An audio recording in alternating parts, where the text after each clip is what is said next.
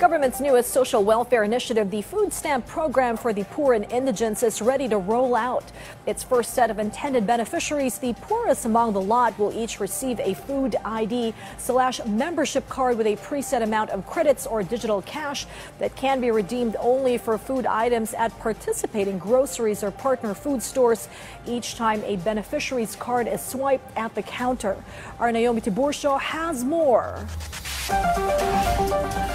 Instead of cash dole-out, the government is planning on giving out food credit through the Department of Social Welfare and Development in order to help reduce the Filipino families that are food poor. This concept is derived from programs in other countries to give opportunities to less fortunate Filipinos to buy healthy food. With this mechanism, beneficiaries can buy food from DSWD's accredited partners, such as groceries or wet markets. All they need is to show their food stamp.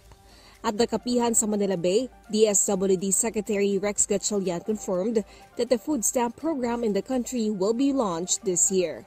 Its initial target is 3,000 food poor or poorest of the poor families. DSWD is intending to select participants in the pilot testing from BARMM, Caraga, or the island or mountain municipalities. May mga innovations na ilalagay ng departamento. Una, digital yung atin, hindi voucher.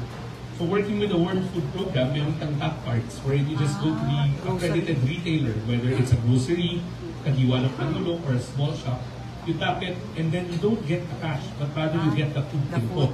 The program ensures beneficiaries can only buy nutritional food as their food basket is predetermined in their food stamps. After 6 months, DSWD will look into expanding the project until all the 1 million food poor Filipino families in the country are given food stamps. DSWD will also contact the Department of Agriculture to sell the oversupplies of farmers' harvest to poor Filipinos. We will want him to tell us saan mga region at ano-ano yung mga pinoproduce nila na excess. Later on, our beneficiaries can be encouraged to buy those.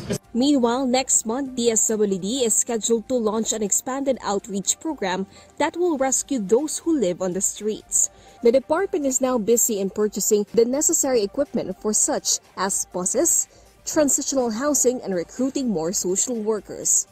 Hindi lang yung papauwiin mo, tas yun na yun. There will be economic input, sustainable livelihood grants given to them when they reach the other side, with our field offices monitoring the progress of their economic enterprise. Naomi Tiburcio for The Nation.